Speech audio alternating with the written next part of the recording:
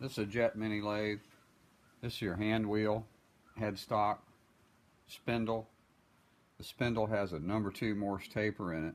This is a drive spur that normally comes with a lathe. This drive spur has a matching Morse taper.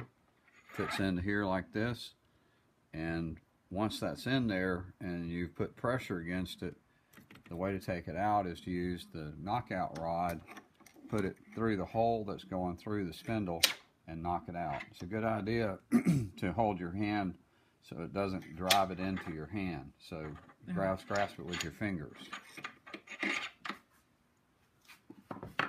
This is your banjo and your tool rest. This is a tailstock.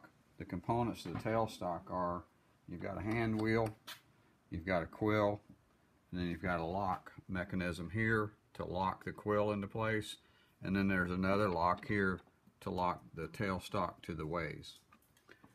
This quill has a #2 Morse taper as well. The live center has a matching #2 Morse taper on it, and it fits into here, and it's a pressure fit.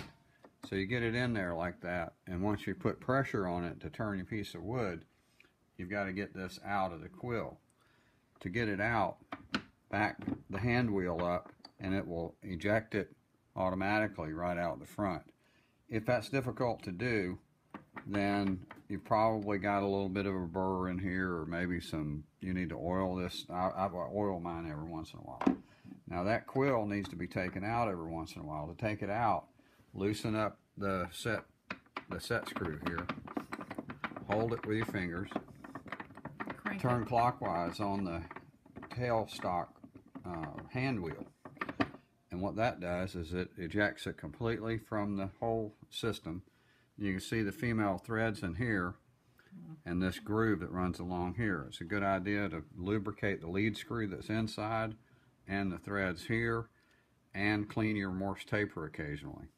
To put it back in, slide it into place, turn your hand crank counterclockwise now, and you can see it starting to feed it in. Now carefully find a place where this goes into this groove, and what that does is keeps it from spinning. Okay. Thank you. There you go, Lucy.